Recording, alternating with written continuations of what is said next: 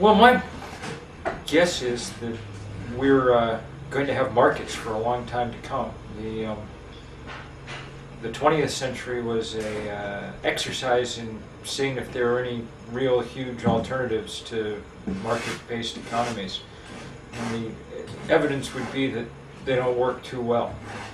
The question's not whether or not we're going to have markets. The question is how and how much we're going to shape them, what the power of democracy to regulate the workings of our economy is going to turn out to be. We spent the last 20 years pretending that we don't need to do anything at all, that markets by themselves solve problems.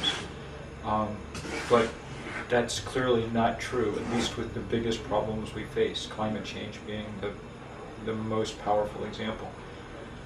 Markets are powerless against it because they have no information about it. We haven't used our government to make the price of carbon reflect the damage that it does in the world, and hence markets, capitalism, are powerless to do anything to grapple with it. You know, they're as innocent of it as a baby, and so one of the roles of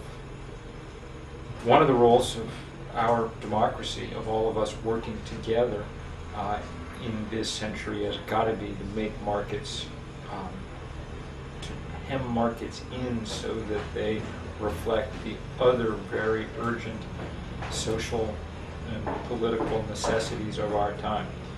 All we've asked of markets, all we've asked of capitalism, all we've asked of our economy is that it get bigger.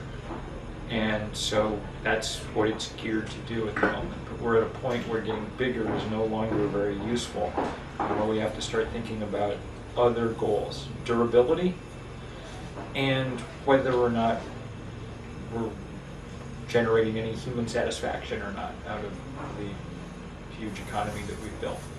Those two things are above all political, and that's what we've got to start concentrating on and stop pretending that by itself a bigger economy solves all problems.